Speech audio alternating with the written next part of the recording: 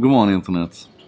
En sak idag nummer 195 tänkte jag skulle handla om det här. Om ansiktet. Inte ansiktsigenkänning som det pratas mycket om nu, utan ansiktsuttrycksigenkänning som det pratas lite mindre om.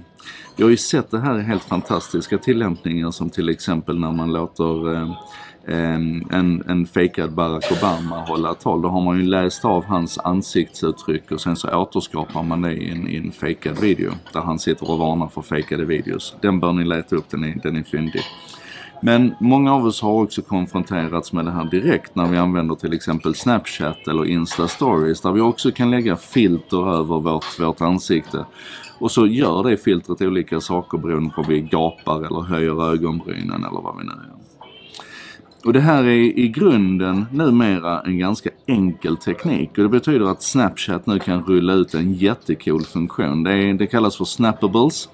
Och det är alltså ett sätt att spela med dina kompisar eller med dina okompisar, alltså du tävlar med eller mot. Och det är olika spelelement, men allting är baserat egentligen på att den följer ditt ansikte och använder dina ansiktsuttryck som triggers eller som kontroll för hur spelet ska bete sig.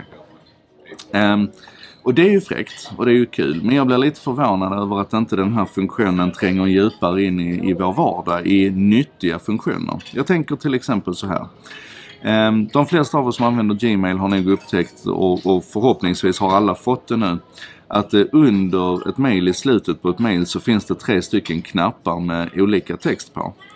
Och det är prediktiva, alltså försök till prediktiva färdigförpackade svar på det mailet du har fått. Och det är ju helt enkelt så naturligtvis att Gmail då tolkar texten i ditt mail och så försöker den se vad finns det för 3 rimliga svar på det här. Så det är inte standardiserat alltså, utan det är baserat på smartness och på innehållet i ditt mail. Men tänk vad snyggt det hade varit om jag hade kunnat låta Gmail läsa av mitt ansiktsuttryck under tiden jag läser mailet och sen göra de där 3 knapparna ännu mer anpassade. Den hade ju kunnat se min reaktion. Är jag positiv till det jag läser? Är jag negativ? Är jag förvånad? Är jag arg? Och så kunde jag ju få knappförslag som var mer inriktade på hur jag faktiskt vill svara. Och naturligtvis kopplat då till röstaktivering, så att jag bara talar om vilket svar jag vill ge, vilken av de 3 knapparna som passar bäst, och sen skickar jag iväg mejlet utan att någonsin behöva peta på skärmen egentligen. Och jag tror att om vi börjar klura på det här med ansiktsuttryck och värdet och styrkan i ansiktsuttrycken, så tror jag vi hittar massor med applikationer där det här skulle kunna fungera. Och samma sak gäller ju med röst och tonläge.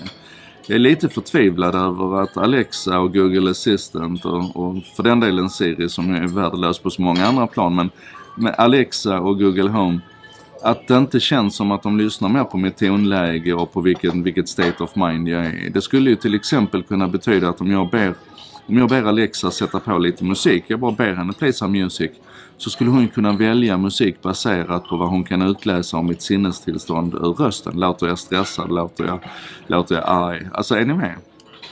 Och låt oss nu inte sväva ut för mycket, men låt oss stanna vid tonläge, röst och ansiktsuttryck och fundera tillsammans på vad vi skulle kunna se för vardagsnyttor och smarta applikationer om det hade blivit integrerat på riktigt.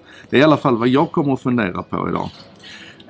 Det här var En sak idag, nummer 195 alltså. Vi närmar oss 200 med stormsteg. Det är producerat av mig, Joakim Jardenberg, med benäget bistånd av vännerna på Bredband2, internetoperatören som stöttar det här och som gärna lyssnar när andra snackar, inklusive när jag snackar.